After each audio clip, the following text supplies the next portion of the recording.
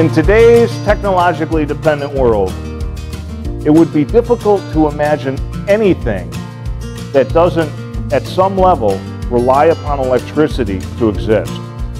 From the lights in our homes, to the phones in our pockets, to the satellites in orbit around our planet. Everything that makes our world what it is today seems to sit atop the shoulders of electrical energy. Even the cars we drive are beginning to include themselves within this reality. But for all of the wonderful things that electricity provides, there are always the occasional stark reminders that electrical energy plays no favorites when it comes to its ability to do harm. And while its beauty may shine when controlled, it can be a death sentence if allowed to run loose. Like any other source of energy, electrical energy possesses the capacity to do work. That is, after all, what the definition of energy means, a capacity to do work.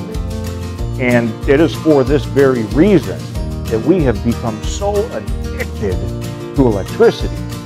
It's clean, it's powerful, and it does work. But as energy is defined as the capacity to do work, power is defined as the rate at which work is done. Any form of energy, whether it be electrical, mechanical, chemical, thermal, or even nuclear, is measured in joules. And the rate at which energy is used, or power, is measured in watts. Now, there are many different ways to define a joule and a watt, but all are essentially equivalent. In simplest terms, a joule is equal to 1 Newton meter, a Newton being the fundamental unit of force, and a meter being the fundamental of distance. And a watt is equal to 1 Newton meter per second. In other words, 1 watt is equal to 1 joule per second.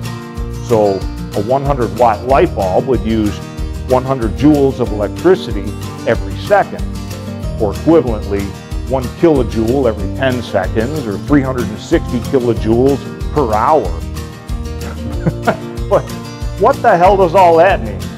I mean, exactly how much electricity is in a joule? And how powerful is a watt? What do they look like in the real world? Numbers are fine, but I like to see things.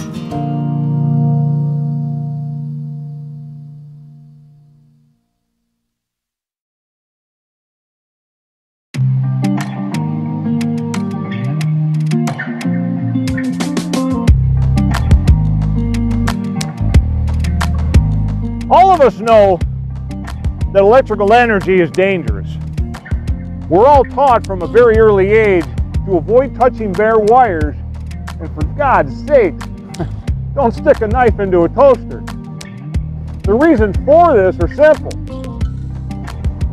You don't want to get electrocuted.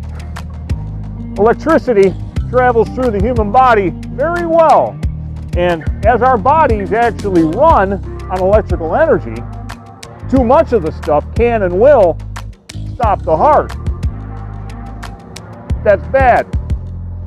But for those of us that are in the industry of electric power, those of us that work with the stuff every day, we recognize that there are other significant hazards associated with electricity other than simply getting electrocuted. And one of the biggest of those is the hazard of arc flash.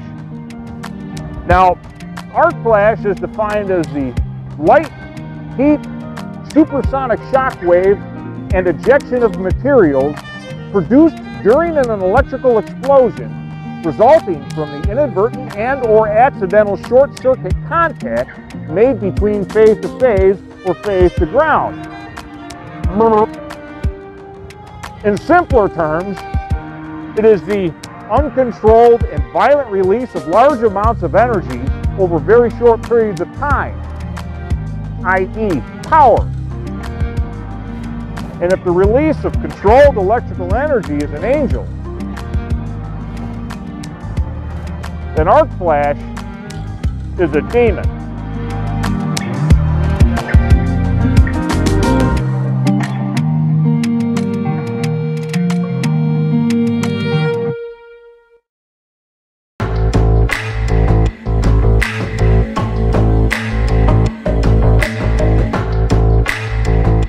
This experiment is designed to provide a visual representation of what arc flash is and what it's capable of.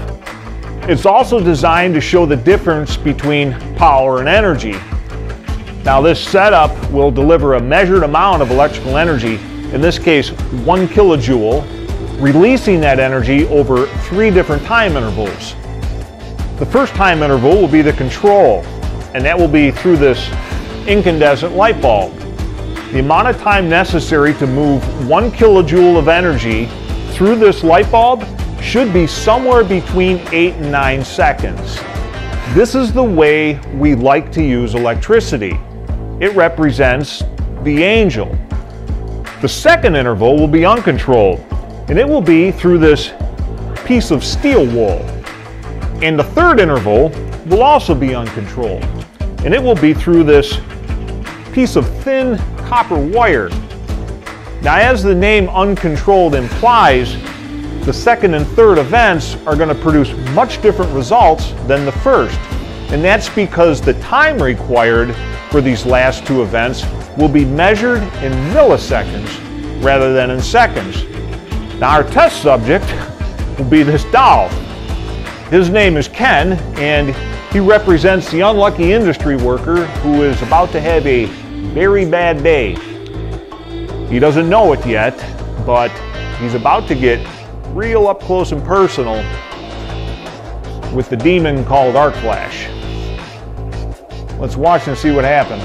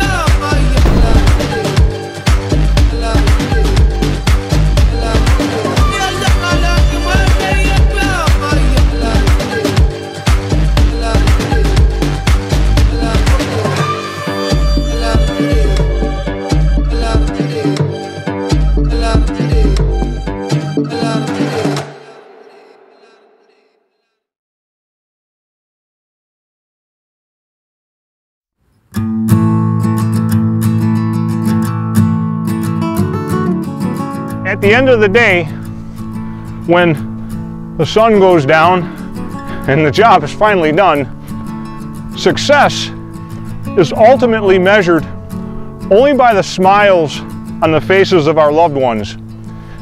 We must continually remind ourselves that our safe return home is only secured through an understanding of electricity and a working knowledge of its rules. Electric power will always possess the capacity to do harm, to harm us. It is indiscriminate, and it pays no heed to whomever may stand before it. Electrical energy obeys only the laws of nature and nothing more. We should always remain vigilant when working with or around electricity and respectful, for although we may have successfully managed to harness its energy, we should never fool ourselves into believing that we can always control its power. The dangers of arc flash will always be there, watching, waiting, silently ready to spring loose at a moment's notice, turning electricity from angel into demon.